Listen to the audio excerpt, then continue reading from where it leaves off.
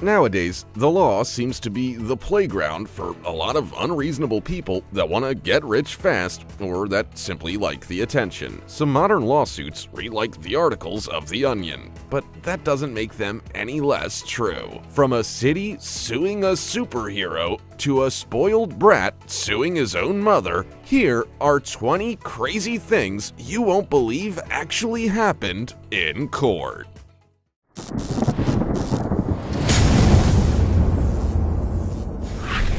Number 20. Man wants to legally change his age.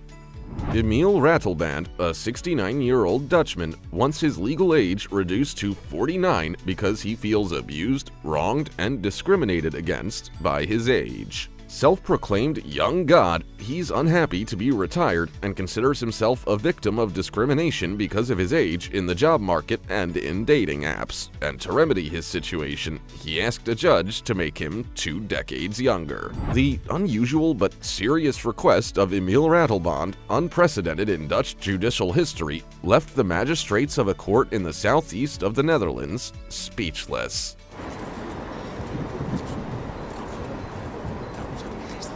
The man wants his date of birth changed in his passport from March 11, 1949 to March 11, 1969. "I feel young, I am sharp, and I want this to be recognized legally," he said. Emil is a personal coach specialized in the development of self-awareness. Ironic, isn't it? By all accounts, he doesn't seem to be very aware of his age. He argues that today we can choose our work, gender, political, and sexual orientation. We even have the right to change our name. So why not have the right to change our age? According to his doctor, the biological age of Emil Ratelband is between 40 and 45 years old, specifies the sexagenarian. Now, of course, his demand was met by more than one laughter from the magistrates, who assured him that it would never happen. Before we go on, like this video, smash the subscribe button and click the notification bell right now, or this centipede will crawl on your face when you're sleeping.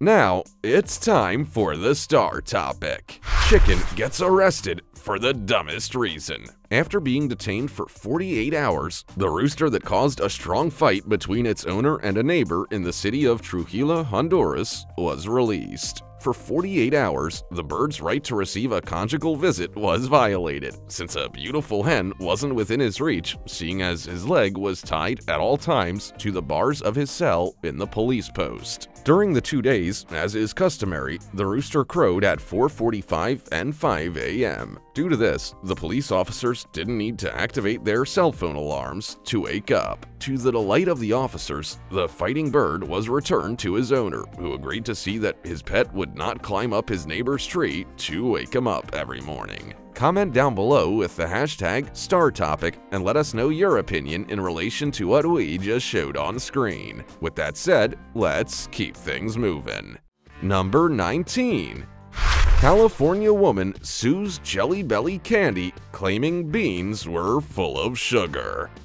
A California woman has filed a lawsuit against popular candy brand Jelly Belly after she was allegedly tricked by fraudulent statements into buying a product that she believed was sugar-free. The brand's legal misfortune began when Jessica Gomez bought Sport Beans, a product aimed at athletes and marketed as a carbohydrate, electrolyte, and vitamin-rich supplement. In the legal class action lawsuit, Gomez attacked the brand language, claiming that she had not realized the candy contained sugar, as in the ingredients listed on the package, the sweetening agent was called evaporated cane juice. In the lawsuit, the plaintiff stated that the avoidance of the word sugar was a deliberate attempt by part of the company to mislead the health-conscious customers that the Sport Beans product is intended for in the first place. And she's got a point. "This is nonsense," was the response of Jelly Belly. They said that no reasonable consumer would have been deceived by the labeling. But why put it there in the first place then? It's true that Gomez could have easily looked at the product's sugar content on its nutrition facts label, but hey, the fact that Jelly Belly Candy Company was trying to mislead people is exactly the reason why they find themselves in this conundrum.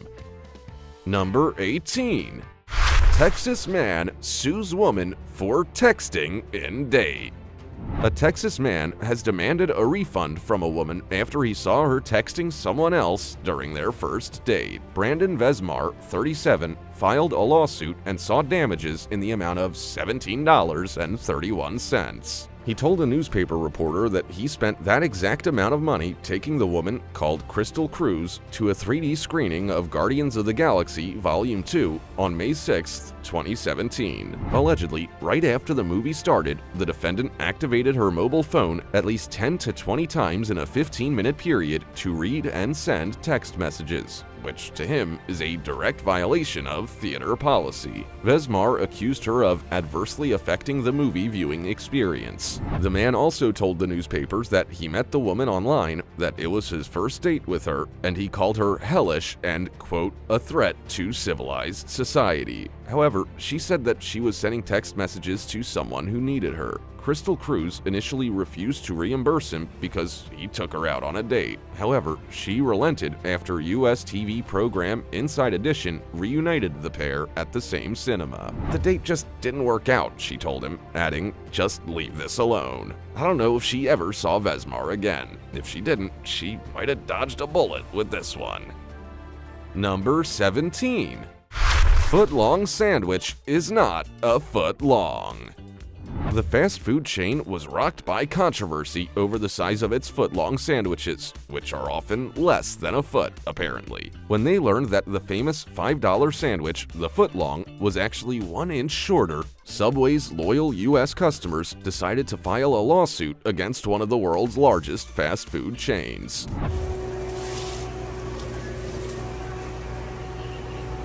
In 1 week, there were already 3 people from New Jersey to have constituted class actions, a very common procedure in the US that allows other individuals to join a complaint. It all started when Australian teenager Matt Corby posted a photo on Subway's Facebook page, which was later removed, of his sandwich that was 11 inches long instead of 12. The photo included his school ruler for any skeptics. He then asked other consumers around the world to check the next time they went to Subway if their sandwich was also 11 inches instead of 12. Photos of sandwiches measured around the world started piling up. The judge gave preliminary approval to a settlement between Subway and the plaintiff's attorneys. As part of the settlement, Subway agreed to institute practices for at least 4 years to make sure their footlongs are actually, well, a foot long.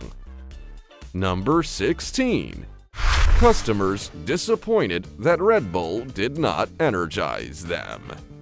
For many years, the world-famous slogan, "Red Bull gives you wings," has accompanied the entire marketing strategy of the Austrian energy drink producer, except that many American customers, disappointed at not really being able to fly after drinking 1 or more cans, have decided to file a complaint for misleading marketing. It's hard to imagine that energy drink lovers could really think of gaining the ability to fly by consuming the drink, but in the land of the free, anything is grounds for a lawsuit, apparently. In addition, their complaint has been backed up by analysis that proved that beyond the expected wings that do not grow, the brand's promises are misleading. Our abilities are not increased tenfold after consuming the taurine drink. The company clearly didn't want to engage in the thorny path of American legal proceedings, and therefore accepted an arrangement of $13 million with the plaintiffs. This compensation is available to all American consumers who have drunk 1 or more Red Bulls between the beginning of 2002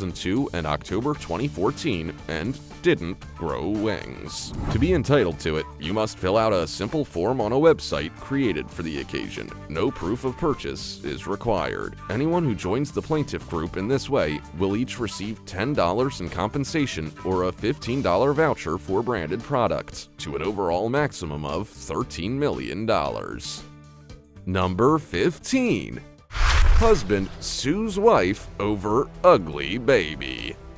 Jian Feng and his wife were living the perfect love story until the birth of their first child. Deeming his baby ugly beyond description, he suspected his wife of having cheated on him, since they're both beautiful, according to him. But after several DNA tests proved he was the father, she finally confessed the truth that she has always tried to hide from him. She fessed up to having done about $100,000 worth of cosmetic surgery operations before meeting him. The husband felt completely betrayed. He first asked for a divorce, but that's not all. Jian Feng also sued his ex-wife, and the court ruled in his favor, ordering her to pay the sum of $120,000 to compensate for his lie and for his marriage under false pretenses. Apparently, plastic surgery is a topic of huge debate in China and other Asian countries. In fact, a cosmetic surgery clinic in Hong Kong had a bit of controversial fun with the situation, launching a questionable advertising campaign. The ad showed a gorgeous couple and their 3 not-so-pretty little children, with the caption, "The only thing you have to worry about after plastic surgery is explaining it to your children." Number 14. U.S. lawsuit over underfilled Junior Mints boxes is thrown out.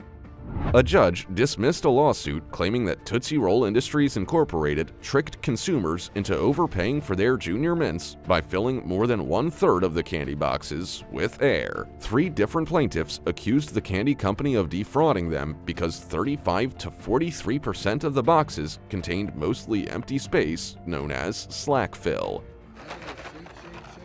But in a 44-page decision, U.S. District Judge Naomi Reiss-Buchwald in Manhattan found no fraud. She stated that reasonable consumers should be able to determine the weight and the number of candies from the packaging, and that they should expect some empty space just like in many other types of packaged food. Although it's true that they could make their boxes smaller to, save some trees, it's also true that filing a lawsuit because of air in a box is a little out there, don't you think? The judge also refused to require fuller boxes because she said the plaintiffs were unlikely to be misled again. This judge is sassy. And on the other hand, hundreds of lawsuits have been filed in recent years over slack fill, with many in California and New York, and in some, the plaintiffs have won. Federal law allows some slack fill to protect a box's contents, or when contents settle during shipping. However, some brands use it to sell less product for a higher price, and that's a fact. Number 13. Kidnapper sues hostages for escaping. Okay, there's no way this one really happened, right? Wrong. It did happen, and it was as ridiculous as it sounds. Let's dig into it. His name is Jesse Dimmick, and he is accusing the couple he held hostage in their own home while he was escaping from the authorities. Dimmick claims that the couple broke an oral contract made when he promised them money if they hid him from police. The couple, bewildered by this absurd situation, have asked the judge to dismiss the suit. Dimmick made the lawsuit while serving an 11-year sentence after the kidnapping event. He was wanted for questioning in a case of the beating to death of a man. He was being chased by the police, and that's when he had the idea of taking Jared and Lindsay Rowley hostage. The Rowleys filed a suit against him seeking $75,000 for intruding in their home and causing emotional distress. In response, Dimmick decided to sue them back for breach of contract. He's asking the couple for $230,000, in part to pay for the hospital bills that resulted from him being shot by the police when they arrested him. Neighbors said that the Rowleys fed Dimmick snacks and watched movies with him until he fell asleep, and that's when they escaped unharmed. Number 12. Ambassador's wife sues over shocking Dexter poster that made her fall down subway stairs and break her foot. Ajanafi Njouad, the wife of an African diplomat, has filed a lawsuit claiming that she was badly injured when she was startled and scared by an ad for the TV show drama Dexter at Grand Central. In all fairness, the ad was rather huge for starters, and it was designed to be shocking. A close-up of the star of the show, Michael C. Hall, was featured wrapped in cellophane like the serial killer character did for his many gruesome crime scenes. The ad was spread across the rises of steps leading up to the terminal.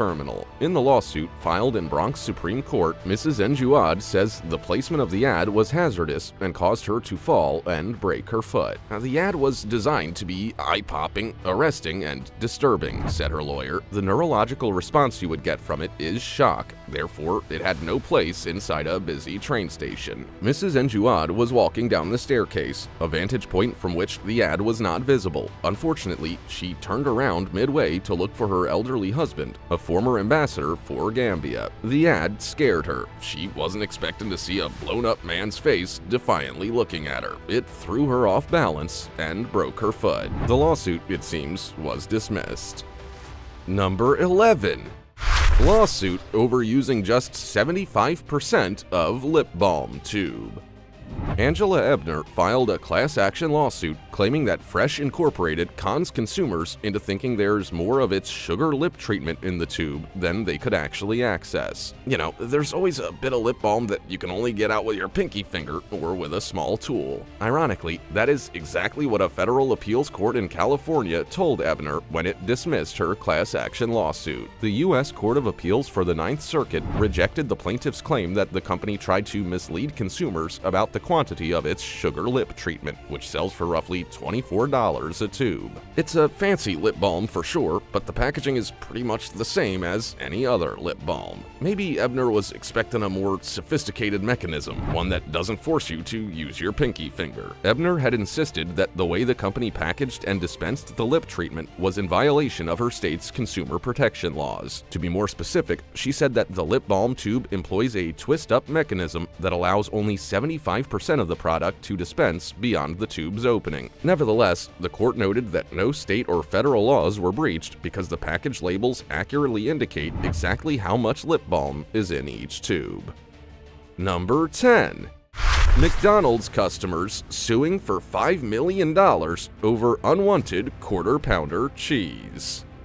If we were to open a McDonald's burger to find it had 2 slices of cheese on it that we didn't want, most would surely shrug and eat it anyway. Some of us would try to remove it before it completely melted, while others might wrap the burger up again, take it to the counter, and ask if they can change it to one without cheese. Or you could handle the situation the way Cynthia Kistner and Leonard Werner did. That is, calling your lawyer. The pair from Florida, of course, have sued the world's most popular fast food chain for $5 million after they were forced to pay for cheese that was removed from their cheese quarter pounders. Court material revealed that Cynthia Kistner of Broward County and Leonard Werner of Miami-Dade signed a complaint on the cheese charge in federal court. According to the lawsuit's document, McDonald's once offered 4 different burgers in the quarter pounder category, with prices ranging from 30 cents to 90 cents between them based on the variable of having cheese or not having cheese. However, at some point, McDonald's reduced its quarter pounder offering on the restaurant's menu, leaving only 2 options. Today, only the cheese quarter pounder or the double cheese quarter pounder are among the options consumers have to choose from. If a restaurant customer wants the previous option of the quarter pounder without cheese, they must inevitably order the one that includes the cheese and remove it later, and that, evidently, is unacceptable.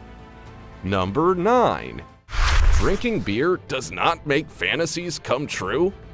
We've all seen the beer commercials where a guy opens a beer and suddenly he finds himself on a paradisiac beach with lots of gorgeous women around him, all looking very nice and happy and cool. Well, as much as that scene may be enticing for a lot of beer drinkers, most of us acknowledge that the perfect fantasy is just that, a fantasy. But Richard Overton didn't, and for it, he sued Anheuser-Busch for $10,000 in 1991, claiming false and misleading advertising that supposedly caused him emotional distress, mental injury, and financial loss. Overton said the beer failed to provide the supposed magical ability to facilitate scenic tropical settings, beautiful women, and unrestricted fun like is depicted in the ads. The case, of course, was dismissed. But Overton wasn't done, not by a long shot. In a 2007 interview, he took umbrage at his image of the sexually frustrated man. He said that the spark for the suit was seeing his 3 young kids captivated by Spuds McKenzie, the dog depicted in Bud Light commercials. He said that it isn't right to draw children into the culture of alcohol with advertisements designed for it. He did admit that targeting the company's failure to turn boozy fantasies into reality might have been the wrong tactic, though.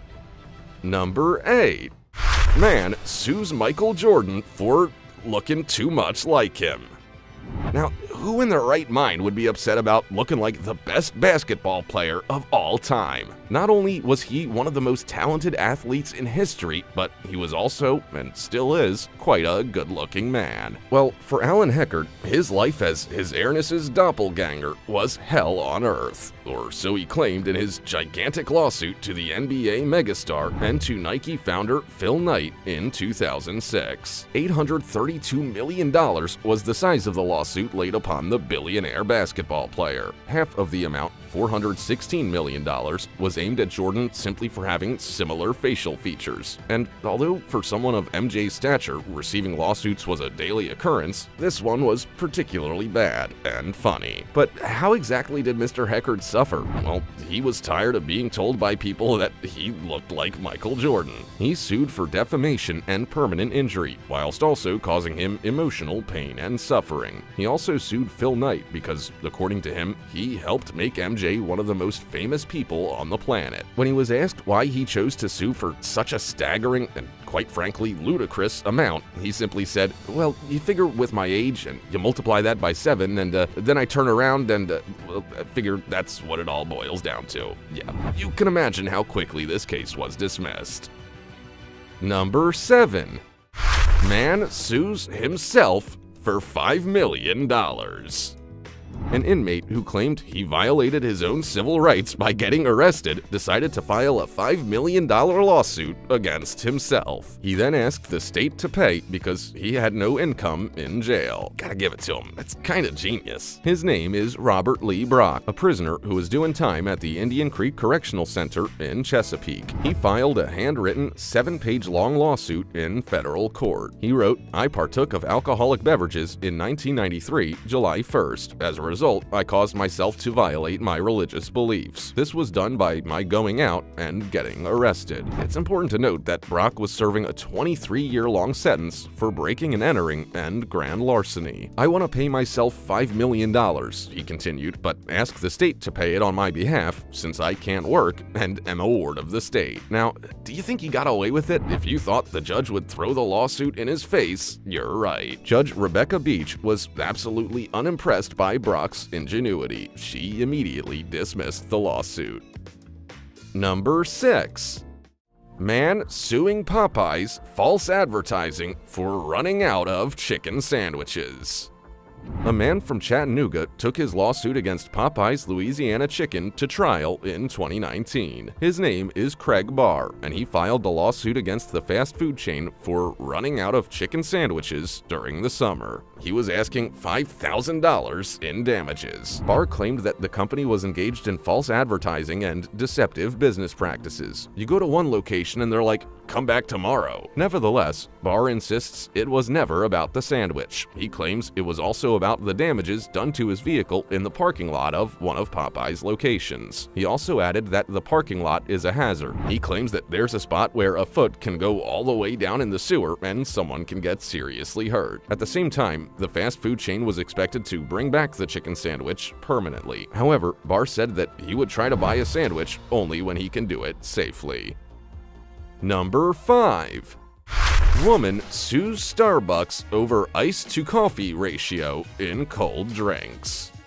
First it was too hot, then there's too much ice. Starbucks just can't seem to get it right. Or so an Illinois woman thought. She filed a lawsuit in Chicago accusing Starbucks of putting extra ice in the drinks instead of serving the advertised amount of coffee or other beverage in the plastic cups. The lawsuit was filed on behalf of Stacy Pincus, who accuses the company of misleading consumers. The lawsuit says that a 24-ounce cold drink contains only 14 ounces of liquid, and that ice isn't a drink. I mean, she's got a point. A Starbucks customer who orders and pays for a drink receives significantly less than advertised, often as much as half less in fluid ounces, the lawsuit says, noting that the practice is by design to make people pay more for less product. Starbucks says the lawsuit lacks merit. "Our customers understand and expect ice to be a special component of any frozen drink," spokesperson Jamie Riley said. "If a customer isn't satisfied with the preparation of their drink, we're happy to prepare it again." To which Pincus replied that the word beverage is defined as a drinkable liquid. Ice is not a beverage by definition. If you buy 24 ounces of coffee, you should get 24 ounces of coffee. Number 4. Cheating Frenchman sues Uber for unmasking affair. This story's gonna make you laugh. The company Uber, rather known for its fight with taxis or with its own drivers, finds itself once more in the limelight for a case worthy of a bad soap opera. A man currently living on the Côte d'Azur is requesting several million euros in compensation from the Uber transport application. The reason? He accuses the American giant of having precipitated his divorce. The Côte d'Azur entrepreneur would have borrowed his wife's smartphone to connect via his account to the application, but once connected, the app reportedly continued to send notifications to his wife's mobile phone, raising her suspicions about some of his movements and alleged infidelity. The man, therefore, makes the application responsible for the accelerated end of his marriage and is now claiming 45 million euros in compensation. The thing is, this flaw does exist among iPhone users who haven't updated their iOS version, and if it doesn't allow to see the destinations of the disconnected user or to geolocate him, it can, however, communicate information such as the arrival time of the race or even the name of the driver. The salty bill for the separation, which would amount to several million euros, undoubtedly motivated the ex-husband to attack Uber. Number 3. 15-year-old sues his mom for taking his phone off him.